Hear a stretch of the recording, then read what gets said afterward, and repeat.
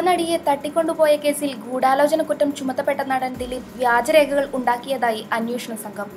നടി ആക്രമിക്കപ്പെട്ട സമയത്ത് ആശുപത്രിയിലാണെന്ന് വരുത്തി തീർക്കാൻ വ്യാജരേഖയുണ്ടാക്കാൻ ദിലീപ് ശ്രമിച്ചിരുന്നതായാണ് കണ്ടെത്തൽ. നടി ആക്രമിക്കപ്പെട്ട സമയത്ത് താൻ ചികിത്സയിലായിരുന്നുവെന്ന് ദിലീപ് മൊഴി നൽകിയിരുന്നു. ഇതു തെളിയിക്കുന്ന മെഡിക്കൽ രേഖകളും ഹാജരാക്കി. എന്നാൽ ഇവ വ്യാജമാണെന്നും സംഭവ സമയത്ത് ദിലീപ് സിനിമാ ലൊക്കേഷനുകളിൽ എത്തിയിരുന്നതായും പോലീസ് പറയുന്നു.